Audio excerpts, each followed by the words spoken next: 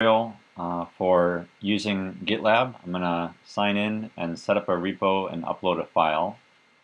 So I'm going to go first to gitlab.com, and I'm going to click on sign in.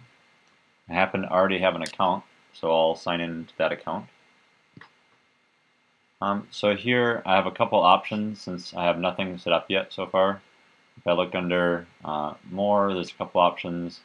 What I really want to do is create a new project, so I could either click on new project up here, or I'll just click on create a project. So my project is going to be called 601 Spring 2020, and that's going to be set up at this location, and then this extension here. So data 601 Spring 2020 is my project description. I'm going to make it public, and I'm going to initialize the repository with a README. So that's create a project. So the name has already been taken, so I'm going to have to try something else. Let's try Spring 2020 UMBC. That's a more specific name, so it's less likely to be taken. Also public, and we'll initialize with a README.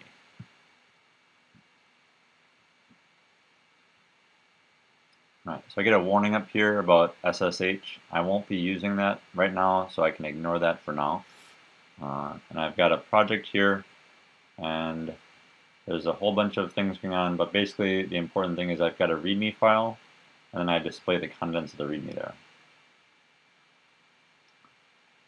So I'm going to also sort of check out these options over here on the side. None of this is really relevant yet.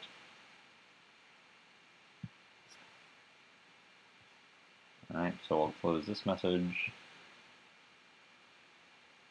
And I don't need an auto DevOps. Alright, so now I can, in this directory, I'm going to upload a file, rather.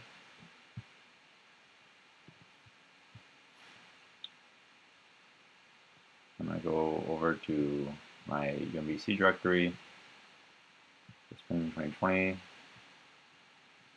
week 10, and then we'll look at the Lino workflow activity.